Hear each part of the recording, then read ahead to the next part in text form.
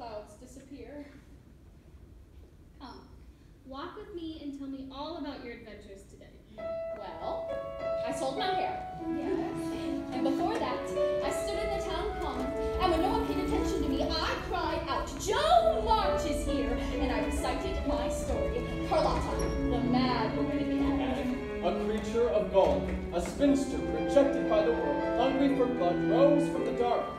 Joe March. Her eyes were beady red, her hair ghastly white.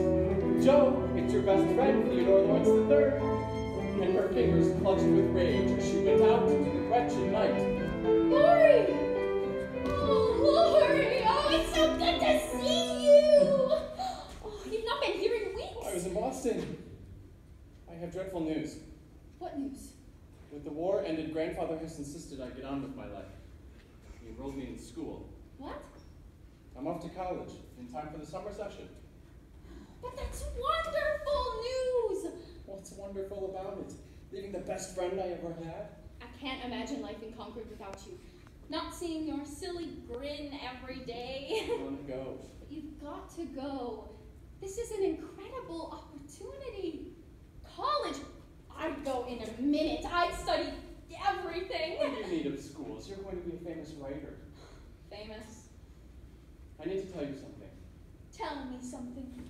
Ever since that first day I saw you, you remember that day? Of course. The day you chopped down Grandfather's cherished tree. I knew then that you and I would be magnificent together.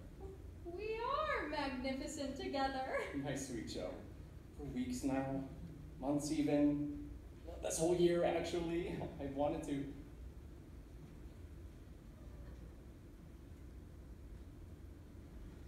What was that? A kiss. I know, it was a kiss. It was my first kiss. I've thought about it a long time. We could live a million dreams, but only if we dare. We could go to such extremes, there's so much we could share.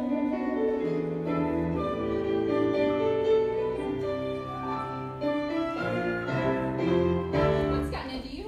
Look here. I took a part of my inheritance, and I bought you this ring.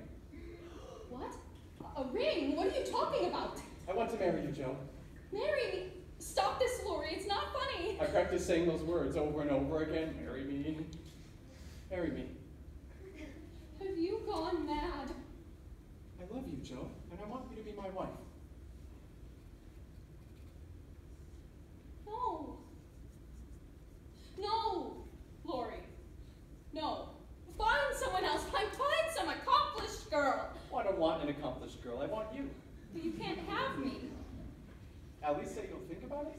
There's nothing to think about. I'll never marry. You don't mean that. I do mean that. You'll marry. I won't. You will, just not me. That's what you're really saying?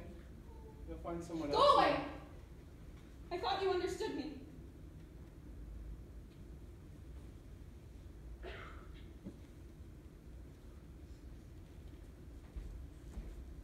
You knew all along how I felt. Everyone knew. You knew all along who I am. What I want. I bared my soul to you, Laurie. Just go. Joe. Please, just go.